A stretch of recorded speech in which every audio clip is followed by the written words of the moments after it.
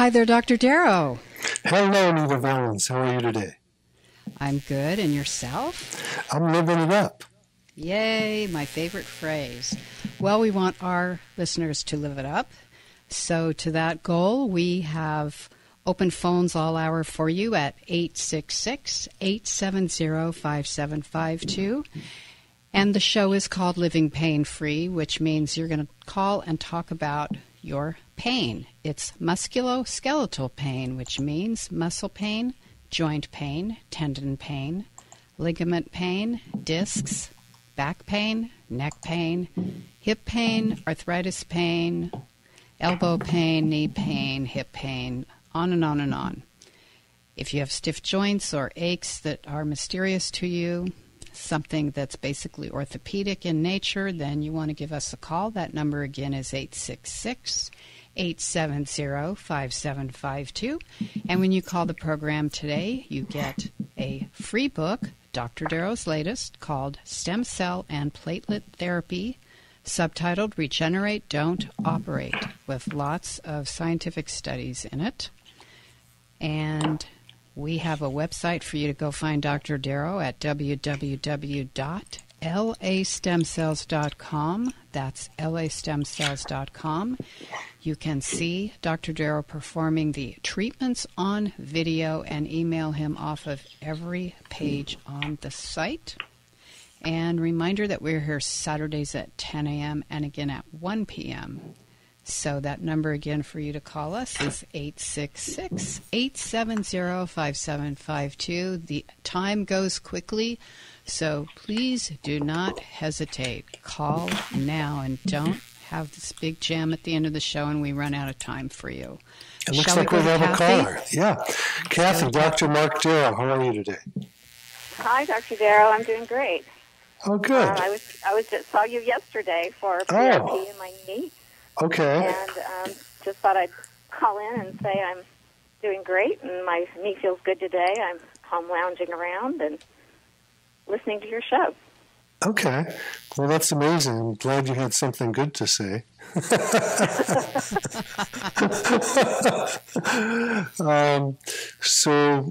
good to rest the knee for a day or so after a treatment. And some people go right back to work. I've injected all parts of me. I've done both my knees, my shoulders. I've had my neck and back done. There's other things I'm not thinking. I had broken ribs one time I had done. And believe it or not, I just stay at work and keep going. But I think it's best for patients to take it easy and not add another variable to their experiment. See, to patients, Kathy, it's an experiment because they haven't been around this much. So I think it's always best if they just chill for a little bit and don't do other modalities at the same time. A lot of people are seeing other practitioners, and then if something happens, they don't know what's causing it. So I think you're smart, very smart, to just let it chill, see how the process of PRP does work. And for the audience, I'm just going to tell you what PRP is. It's platelet-rich plasma. It's a very simple process, as Kathy can verify. We just drew your blood yesterday, correct? And then we spun it in a centrifuge, and then we injected your knee under ultrasound guidance. That's very, very, very important. The studies show if you don't use an ultrasound on a knee, you're going to miss that joint about a third of the time. So a lot of times people have things put in their knee, it's not really getting into the knee, and they might even have to have an incision and drainage to clean it out again. So the ultrasound is very necessary in certain parts of the body.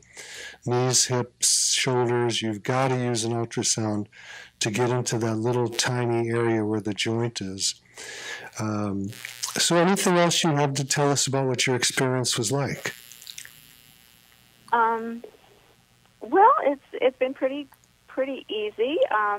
I've done 2 stem cells also. Okay. The first one you did because I insisted on using my own bone marrow.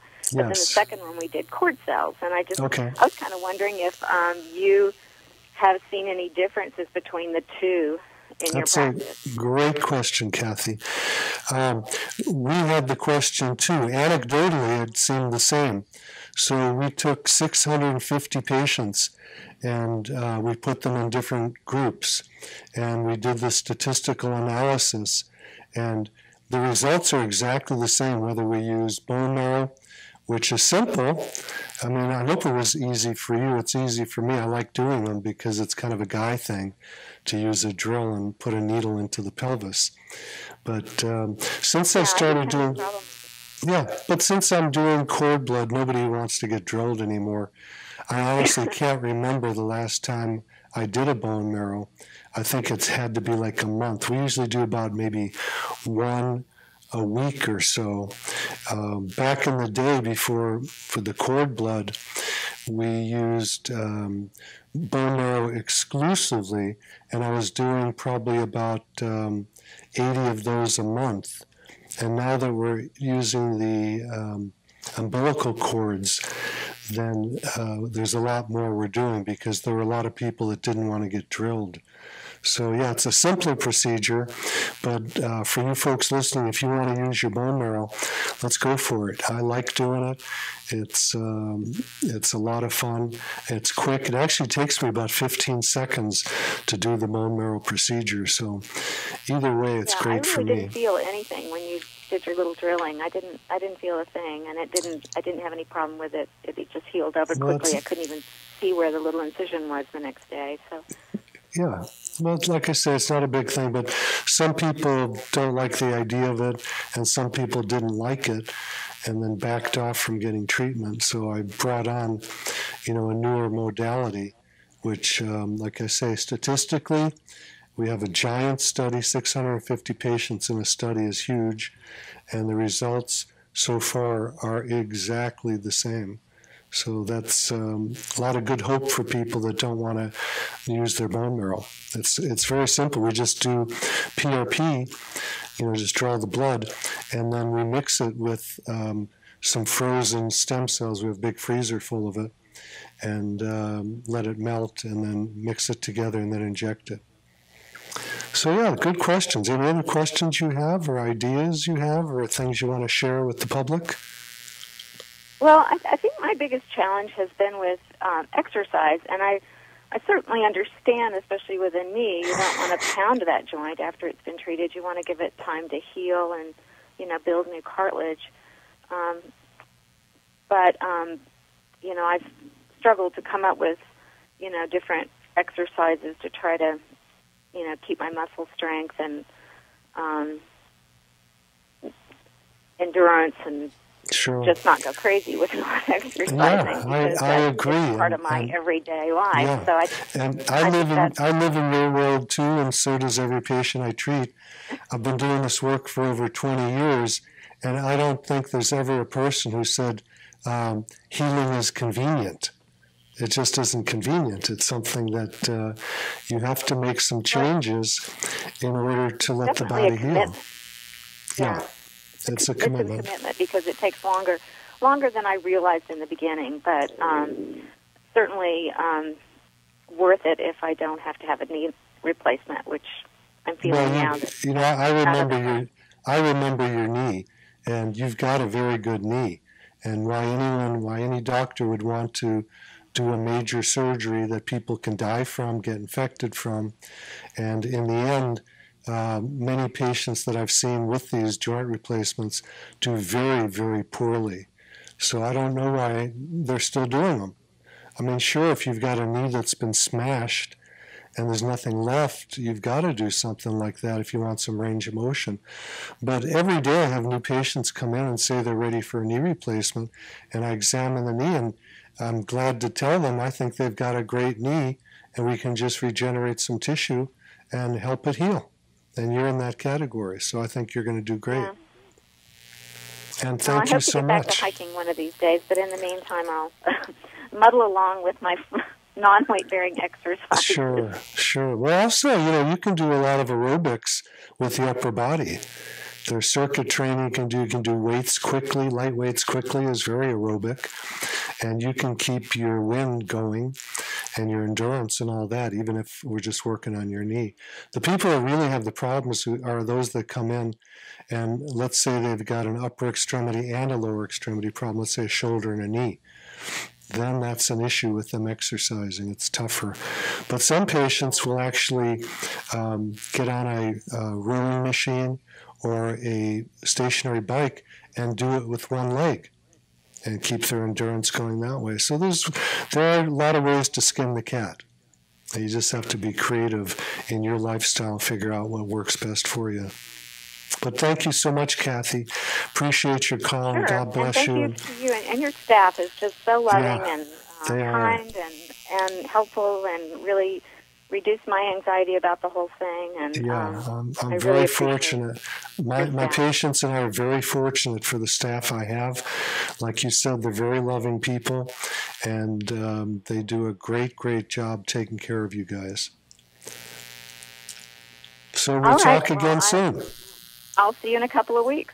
All right. God bless you. All right. Thank you for your call, Kathy. Sure. Bye-bye. Bye. Our number is 866-870-5752. That's 866-870-5752. And you have a couple other things going on around the office, Dr. Darrow. Do you want to talk about that? One of them is the vampire facelift. Halloween time, right? It's a great name. All it is very simple. It's taking your platelets and putting them into your face, just like I do it on the musculoskeletal system. My wife, Michelle, is a nurse practitioner, and she does it on people's faces for cosmetics. She also uses it on the top of the head to stimulate hair growth, and that works very well also. And either of those procedures are very simple. We just draw the blood, spin it, and then do the injections. And then for patients who come in that are overweight and it's causing more knee pain or hip pain or foot pain, we're going to ask them to do a diet. And people don't like talking about diets, but I'm sorry, if you come to me and you want to feel better, I'm going to suggest it. I always tell patients, before I start, tell me to shut up if you want me not to talk about it. But if you do a diet, you're going to take off a lot of pressure from your joints. And every pound above the waist is 4 pounds biomechanically on the knee, as an example. So if someone is 50 pounds overweight, that is 200 extra pounds of pressure on the knee. So I'm just the messenger. Don't kill me. It's just the truth of biomechanics and physics that if you help me out by doing your end of the bargain, which is dropping a few pounds, that's going to help you feel better. I can do my part, but if you do your part, it works even better and quicker. So we have a diet that I checked out called Ideal Protein, and you can call the office, and we have a diet counselor there that will help you do that. If you tell me not to talk about diet, I will not do that. I will not pressure you. But it is something that we do have in the office. It's not something I'm doing for me. It's something I do for you guys. And it works very well on everybody who does it. It's an amazing thing. I've seen people lose 100 pounds. People lose about 15, 20 pounds a month consistently. So for a lot of people, they just do it for a month. And then for people that are really overweight, they'll do it longer until they're done with losing the fat process. And people always say, well, I don't want to lose weight that fast. And my response is, yes, you do. You want to get the weight off of that joint as quick as you can so you can heal. And, a funny thing is, almost everybody goes, well, I'll lose the weight, then I'll come back and do the treatment. No one ever once has ever done that. So it works in conjunction with the treatment. That's the motivation, is getting the treatment. Then you lose the weight real quickly, real quick. Plus, don't you think people need a plan and support to lose weight? It's very hard absolutely. To do. And the nice thing about our program is once you drop the weight, we show you and teach you how to keep it off without being on this diet, just by eating low glycemic index foods. So that's another great adjunct to it. Shall I take... Go ahead. Do your Yes, thing. we're looking for your calls, 866-870-5752. That's 866-870-5752. If you're just joining us, this is Living Pain-Free with Dr. Marc Darrow. Our goal is to help you live pain-free. So if you're in musculoskeletal pain, give us a call, 866-870-5752. And you were going to take a question? I have anyone who goes to the website, which is www.lastemcells.com. That's lastemcells.com. Every single page on that website has a spot where you can email me. And I enjoy being close with my patients. Every patient gets my cell phone number. And if you want to reach me now or any other time, you can just go to that website and email me, and I'll get back to you. Typically, it's that same day. And first thing I do when I wake up in the morning is I do emails. In between patients, I do emails, and I'm typically up till about midnight doing emails with patients to stay close to them and answer the questions. So this is one of them, and this came in on Thursday. I stumbled upon your site, that's my website, while researching the possible causes of the recent problem I'm having immediately following a double cortisone injection. So cortisone is a steroid. It's a steroid that is a strong anti-inflammatory, and it's not really good for people. And I know it's used in traditional medicine as a panacea. They do it everywhere in the body that hurts. So anyway, this person says they had a double cortisone injection. Let's see what's why. These side effects are strange, and there is very little, if any, information regarding my particular type of effects. I don't necessarily need you to respond, but though I would let you know what's happening to me in the hopes of that someone else may be spared this discomfort. I receive fluoroscopic guided, that's live x-ray, guided injections in both hips due to labral tears. So that's something I would never do. You don't do, well, I can't say you because doctors do it every day. It's not a good idea to inject labral tears with a steroid, cortisone, because that makes it worse. It might feel good for a while because it's a strong anti-inflammatory and the pain can go away, but the steroids actually dissolve away the tissue. So this person then goes on to say, within 30 minutes, I became short of breath and experienced numbness of the face. The labored breathing was severe for 3 days and has gradually improved but hasn't gone away. I had a massive headache for 3 days as well, but that has subsided. I'm experiencing fatigue, abdominal swelling, hot flashes, dizziness, sore breasts, and severe muscle soreness all over my body. I'm a woman of 42 years of age and in very good health until this. So, I always tell people, honestly, I have a lot of people who come in that are just what I'm going to call looky-loos. They're checking me out, and they're checking to see if regenerative medicine can help from them. But most of them are going to end up with a traditional doctor and end up with a steroid shot because they think that's the easy way out. And I've seen too many problems with steroid shots. I've seen areas where the skin dimples, and I've seen areas where the tendons dissolve away and a person can't even move their limb anymore. So I'm not a proponent of doing cortisone shots. It's the easy way out for the doctor. It gets rid of the patient. But then when these terrible things happen, the doctor's in trouble because they haven't gotten the consent of the patient to do it in terms of what the sequelae or side effects are.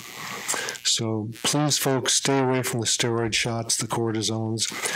When it's time to heal, use healing natural techniques like I do. Use PRP, use stem cells. That's a natural thing. I don't have side effects from that other than typically stiffness after the shots. I've had myself, I inject my own body. I do get stiff afterwards when I inject, but that typically only lasts about a day or so. Once in a while, I've had patients complain it's lasted longer, but it's being done in a natural way. It's using your cells or cells that have no negative reaction in the body. So that's it. Be careful. Okay, our number again is 866-870-5752, and Dr. Darrow's website is www.lastemcells.com. That's lastemcells.com, and we're going to Harry in Los Angeles. I also want to mention that if you call on the show, you're getting a free copy of my book, which is Stem Cell and Platelet Therapy, Regenerate, Don't Operate. And the lovely Suzanne Summers wrote the foreword to the book. She is a proponent of stem cells and PRP, platelet-rich plasma, and she likes it because it's natural.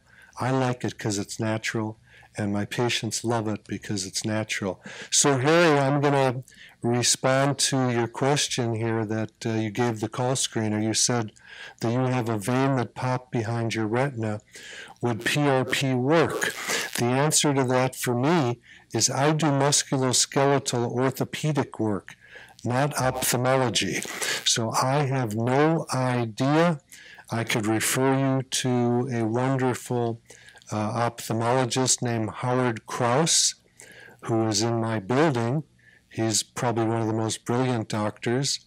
And I would, if I were you, I would call his office and ask that question. I wish I could help you, but I am not an ophthalmologist. I know dentists use PRP and stem cells quite a bit. I'm not sure if ophthalmologists do for the eye. Do you have any other questions, any parts of your body that have pain, Harry? That's what this show is about. Well, other parts of my body that have pain. No, not really. I'm actually in great health. I'm 70 years old, and I have more energy than anyone I know, and well, I take a lot of supplements, though. Good for you. So 70 is the new 30. And people That's right, I agree. I tell my patients I'm 71 years old, and they go, that's crazy. You can't be. You look so young. I don't know if that's my personality or physically, but I stay skinny. I'm about 6 feet, 170 pounds. And I think being thin is probably the most important health thing a person can do. Keeping your insulin low, it keeps disease away. And insulin is inflammatory. It causes heart disease and diabetes and cancer and all that stuff. So I hope you're pretty skinny, Harry. You sound good. I also look younger because my wife is a clinical esthetician. Oh, and I good. get a great facial, and I do the PRP Dracula facials all the time, where they draw my blood, like you were explaining, and then they microneedle it back into my skin. I do it every 6 weeks. Wonderful. So I really believe in all that. That really helped me. And well, what you ought to consider is the vampire facelift. It does an even better job. That's using injections into the face. Between the vampire facelift and what she does, which is she uses microneedling to put the fun platelets back into my system. So, well, primarily, your wife is not legally allowed to do the vampire facelift. No, my wife doesn't do it. My wife doesn't do it. Okay. No, she doesn't do it. I have someone else that does it. Because well, if it's a medical doctor, they can inject and then grow back collagen deeper into the tissue and make you look much younger. The vampire rather than using the microneedling is just for the surface of the skin. The other things are injections deeper, and it doesn't hurt because you numb up the face. But I think if you're interested in looking young, then you want to consider the vampire facelift, which we can do for you. Where are you located? We're across the freeway from UCLA on Wilshire Boulevard. So Wilshire and Barrington. Oh, you're close to me. Good. Yeah, you're not that far. I live right next to Cedars-Sinai. So, okay. All right. Can you give over the air or have your screener give me your address, and I'm going to give you everything right now. Yeah. Hang with us, and I'll get you everything. Harry. We have to take a quick little break here on Living Pain Free with Dr. Marc Darrow. Grab a pen or a pencil, write down this important information coming your way. I'm your host, Nita Valens, and we'll be right back.